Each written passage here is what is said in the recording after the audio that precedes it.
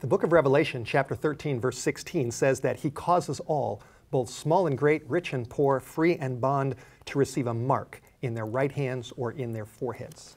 Are you ready for the mark of the beast? The time to get ready is now. 1,000 years before there was a Protestant, there were Sunday laws that originated in pagan sun worship. For centuries, the church ruled the world until the Protestant Reformation. Men like Martin Luther championed personal and religious freedom. Thousands fled to America to seek freedom from religious tyranny. Will Protestants and freedom-loving Americans fight to keep freedom alive, or will we descend into a modern dark age? The Sunday Law Crisis. What you need to know. Episode 2, Getting Ready Spiritually. Welcome back to part 2 of the Sunday Law Crisis, What You Need to Know. In part 1, we talked about many headlines that talk about Sunday observance and how the issue of Sunday versus Sabbath is being agitated right now around the world. Here's one article I read from the Associated Press, July 6, 2014. The title is called, "Keeping Stores Open on Sunday is Not Beneficial for Society," says Pope Francis. Pope Francis's opinion is becoming quite popular. His visit to America and all of the media coverage surrounding his encyclical that came out in June of 2015, he is putting his weight in favor of enforcing Sunday. The movement for Sunday legislation is growing right now around the world. As we talked about this in our last program, part 1, I read a quotation that is very shocking to many, but it is a fact. This came from the famous Cardinal Gibbons, November 11, 1895, which says, "Of course, the Catholic Church claims that the change from the Bible Sabbath into Sunday was her act, and the act is a mark of her ecclesiastical authority in religious matters." There's another statement I read in part 1 from the Lord's Day Alliance of the U.S. that's promoting Sunday observance, April 2015. The title was called "Sunday as a Mark of Christian Unity." White Horse Media has a little pocketbook called "Decoding the Mark of the Beast" that looks at history, looks at prophecy, looks at the Sabbath Sunday issue, and shows very clearly that the Bible teaches, and here's one of the tables of stone. The fourth commandment, written by God himself, says, "Remember the Sabbath day and keep it holy, and the seventh day is the Sabbath of the Lord." The Bible is very clear that God wrote his law with his own finger on stone, and it's the seventh day, and that Sunday is the first day of the week, which is purely a tradition of men as a day of worship that has replaced the Bible Sabbath. So we're here to continue talking about these issues and about the Sunday law crisis and to help you to get ready for what is coming upon the earth. Today I am here with Dean Corridon. Dean, thank you for being here, and I see you have a White Horse Media shirt, but you're actually not employed by White Horse Media. You are our guest, and you are the president of the Iowa-Missouri Conference of Seventh-day Adventists, Sabbath keepers that believe in the Bible and who believe in Jesus. That's right. And it's a blessing to have you, and our focus today is the spiritual preparation so that we can get ready. So just talk to us, and we'll bounce off each other and trust that God will bless us. Well, it's interesting, Steve, that God gives us so much information in Bible prophecy of things that are coming and that we can see it happen. But it's also equally interesting to know that God gives us a lot of information of how to be ready for the crisis that's ahead of us or for the second coming of Jesus.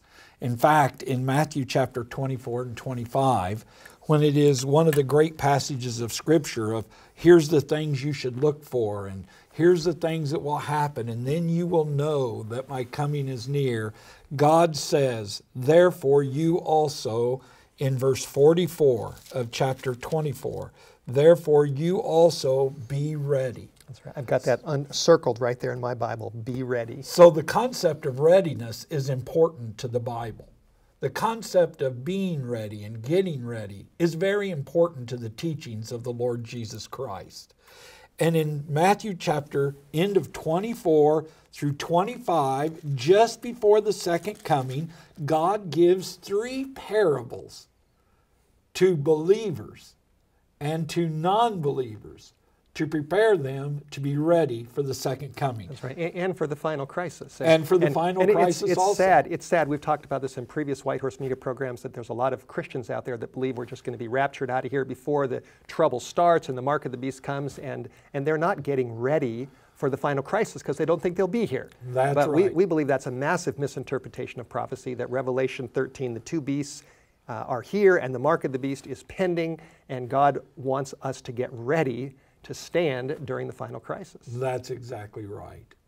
The three parables, just quickly, is the parable of the faithful and the evil servant from chapter 24, verse 45 to 51. Then the beginning of the chapter 25 is the parable of the wise and foolish virgins from 1 to 13 virgins. And then from 14 to 30 is the parable of the talents. These are three parables that Jesus gives us to focus on the whole concept of spiritual readiness for His coming. That's right. It's important to know the facts and the events, but we need more than that. We have to know God. We have to know Jesus. We have to get spiritually ready. Yeah, and the way He even opens up the first parable of the faithful servant and the evil servant in verse 45 of chapter 24. It is, "Who then is a faithful and wise servant?" That is the question that should be asked today. Right, faithful and wise servant. When we see the things that are being pointed out in prophecy, the question that should come to everybody's mind then is, who's going to be ready? Who is the faithful servant? What's the faithful servant look like? Who is the evil servant? That's the question Jesus asked. Good point. These parables then begin to deal with it. So the first point of who is the faithful servant, He talks about a household. He talks about a household where people are involved. And He contrasts the good servant with the evil servant. The evil servant in verse 48 is identified, "But if that evil servant says in his heart, 'My master is delaying his coming,' and begins to beat his fellow servants and to eat and drink with the drunkards." Mm-hmm. So the identification of the evil servant is the person who does not live his life in any consideration that Jesus is coming again. He probably believes Jesus is coming at some point, but it says my Lord delays His coming. That's right. So He puts it far into the future. And so He does not adjust His life. He mistreats the people around Him. Right. And when it says He eats and drinks with the drunkard, that is a reference to investing His interest with the interest of the world. Wow. Yeah, I've also looked at that and thought, drunkards, Revelation 14 talks about Babylon that makes the world drunk with its wine. And so those people that are also eating and drinking with the drunkards, they're drinking the wine of Babylon, and they're not really following Jesus and the Bible closely. That's right. So in this first parable, it would seem to me as men, as believers, and to everybody, but since we're talking as men and believers, if we really believe these things that we're talking about here, it ought to make me a better husband. Right. It ought to make me a better father. Yes. It ought to make me a better worker, that I'm kind and considerate and respectful of the people around me. That's the mark of a faithful servant. Yes. Somebody who lives life to make life better for others. Yes. Wow. The first identification. Well, let me just also quickly mention, I've thought a lot about this too, that one of the characteristics of the faithful and wise servant in verse 45 is that he gives food to his household in due season. They give the people what they need, especially as we get ready for a crisis. God wants His people to give others what they really need. That's why yes, that's why this series is called The Sunday Law Crisis, What You Need to Know. We're trying to be faithful and wise servants, giving the people what they need. So it would seem like one of the great testimonies of the Christian church in the world today, if we believe the crisis is in front of us, would be giving a demonstration to unbelievers of a peaceful life, of happy homes, well-adjusted churches, treating each other with courtesy and respect. Wonderful. The second parable, which is a very familiar parable, is called the parable of the wise and foolish virgins. In this parable, Jesus demonstrates that the virgins who represent the church, who represent believers, are going to a wedding feast. There's a great excitement and a great joy, but when they get to the wedding feast, there seems to be a delay. and all of them go to sleep. They are unaware.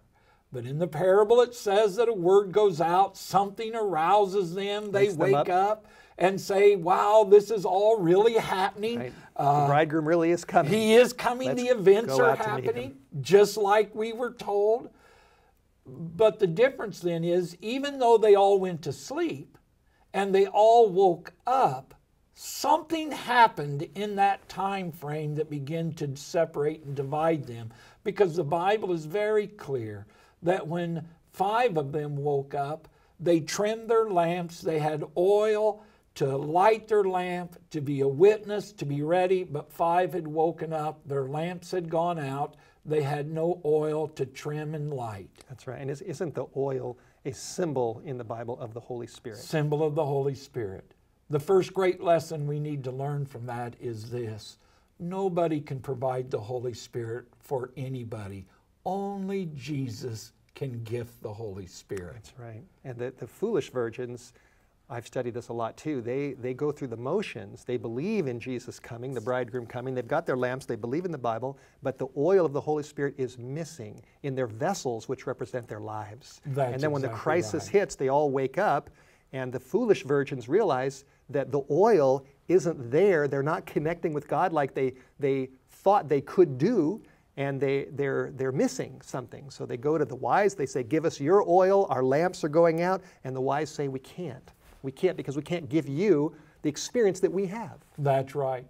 Isn't it interesting that there's so much teaching in the world today of second chances and other opportunities? But in the parable that Jesus himself gave us, when the call comes, there is no second chance. We're either ready or we're not ready. That's right. Yeah, that's what I've been impressed with too. Verse 10 says that those who were ready went in with him to the wedding, and the door was shut. So the bottom line is, we need to have the Holy Spirit now. We need to be wise virgins now, so when the crisis hits, we can't think that we can just get ready during that time. I heard a preacher once say that crisis does not develop character. It only reveals it. It reveals what's there. So we need to have an experience with Jesus now and get ready so that when the issues hit, then we are ready to deal with them, to trust Jesus, and he's going to bring us through. Sometimes when people read the parable of the wise and foolish virgins, they will ask questions like, well, how does a person get the Holy Spirit? I mean, what do we have to do? I mean, is there some great effort, or is there some great work, or is there something we need to earn?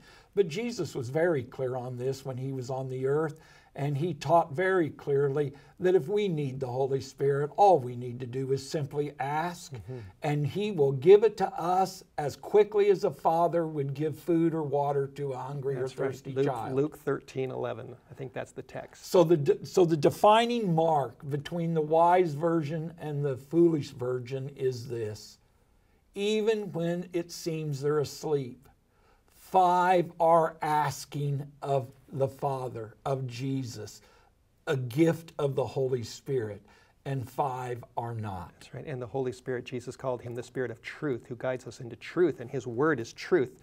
And we need the Holy Spirit now to bring us into the truth of God's word. Every day. Let's, our time is moving rapidly. Quickly, the third parable. There's the third parable is the parable of the talents. And basically, God gives talents or gifts of ability to 3 of his servants and tells them he's coming back. He gives 5 talents to one, 2 talents to another, 1 talent. What becomes the defining feature of Jesus saying, well done? It wasn't the amount of talents, nor was it the amount of return. It was that somebody did something for Jesus in preparing. Somebody did something. Then 2 did something, and God said, well done, good and faithful servant. 1 servant said, well, I'm not going to do anything. I'm just going to bury my talent. It is that servant that God said, you are a slothful servant. You did nothing to help somebody else to get ready. We need to be kind, first parable.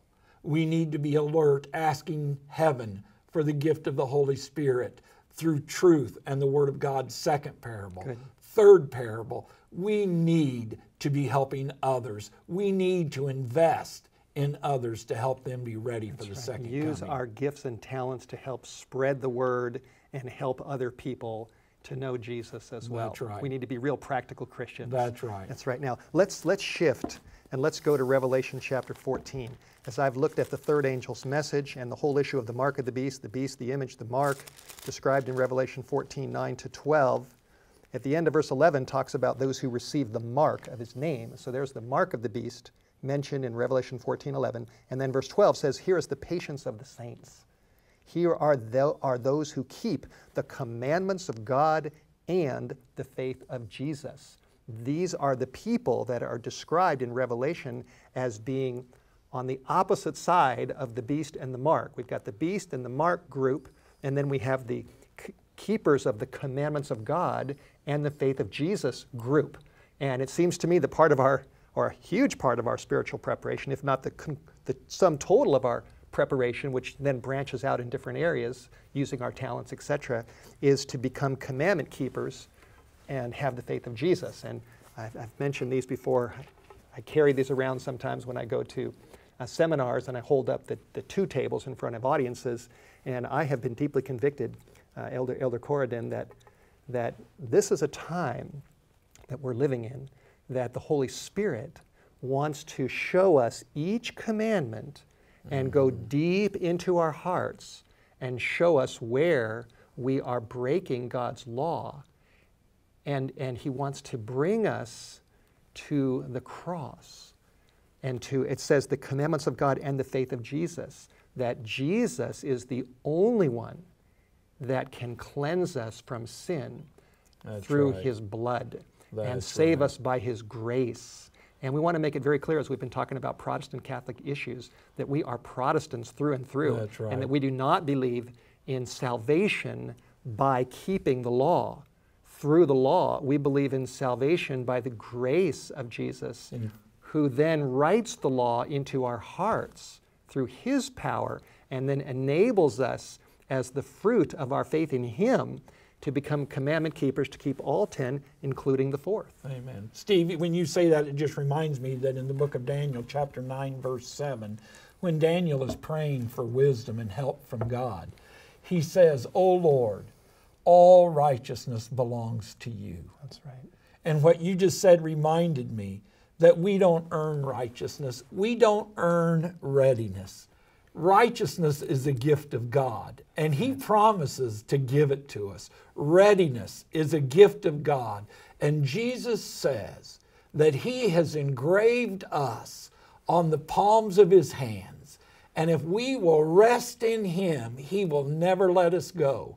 He is well able to get every man, woman, and child from this sinful world into the new kingdom. That's right. Praise his name. As I look again at this text, the commandments of God and the faith of Jesus, in history, many have focused on the commandments, like the Pharisees, but they neglected Jesus. Other people focus on Jesus, but they want nothing to do with the commandments. They say Jesus saves us and the law is gone. But the third angel's message in Revelation 14:12 that warns about the beast and the mark and the crisis that we're heading into puts the commandments of God and the faith of Jesus together.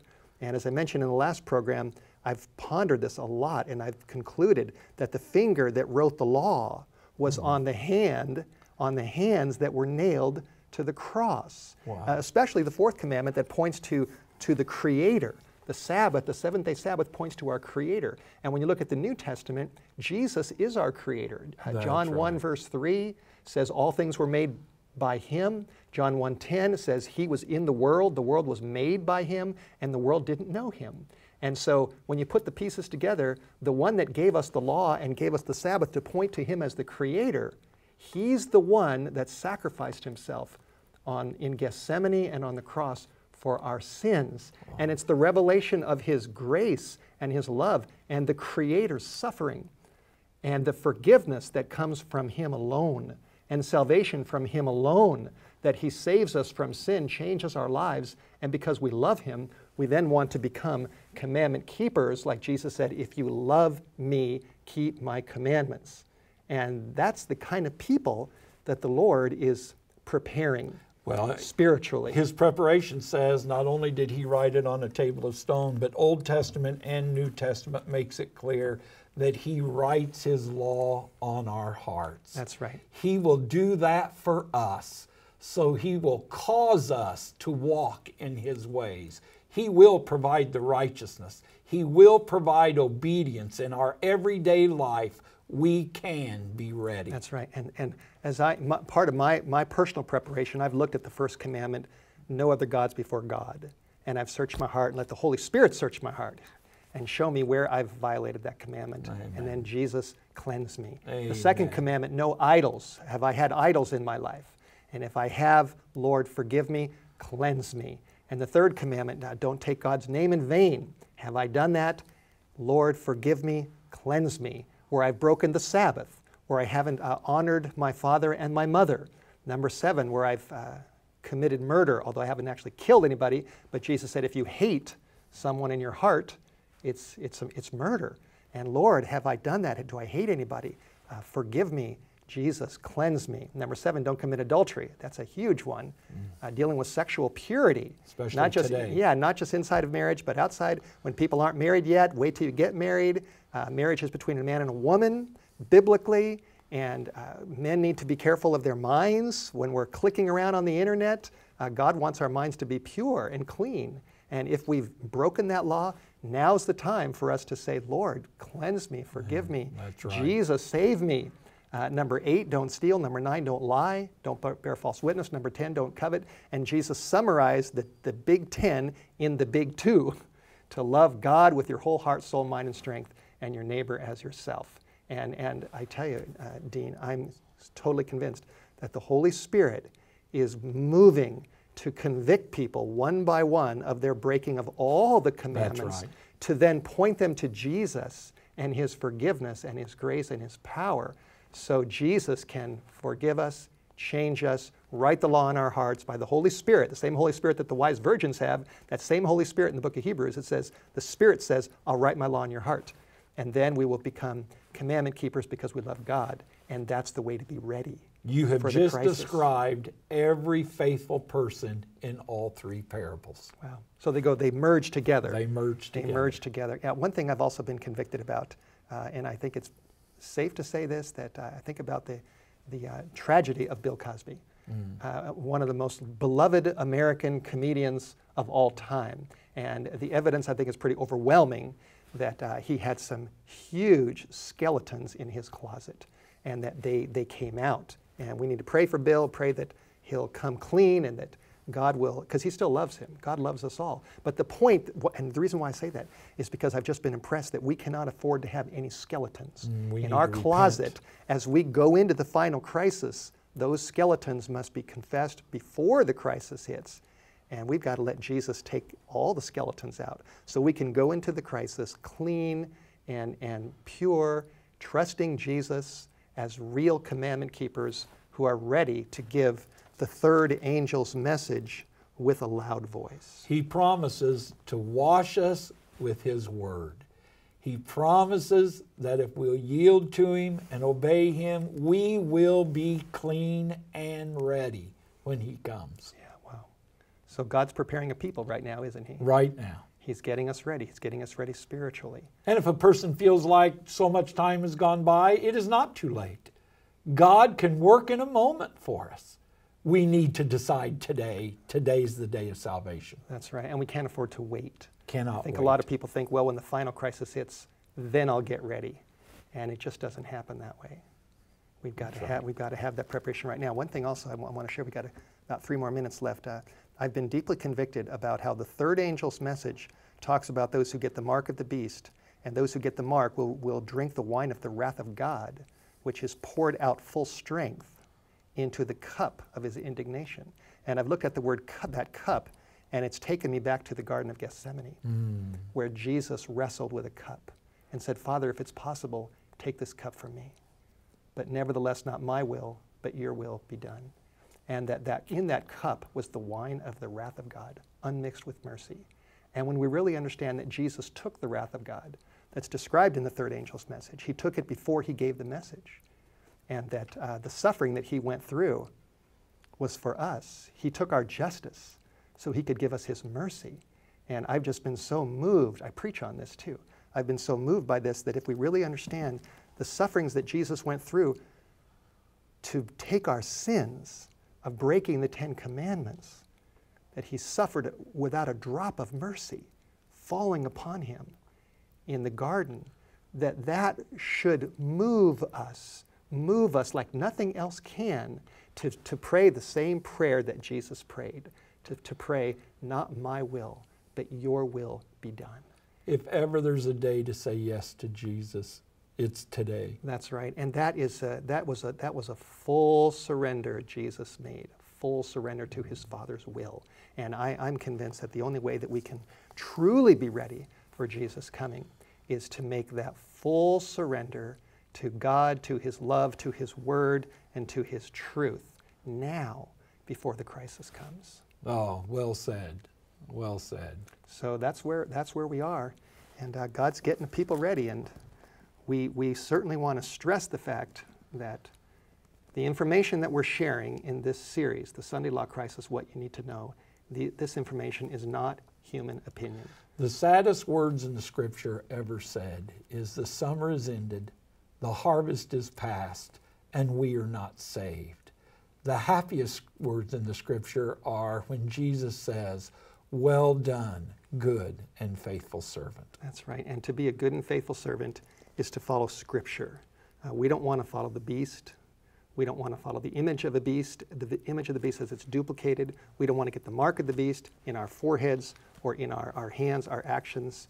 We want to follow Jesus Christ all the way and be part of the people that are described here in the Word of God.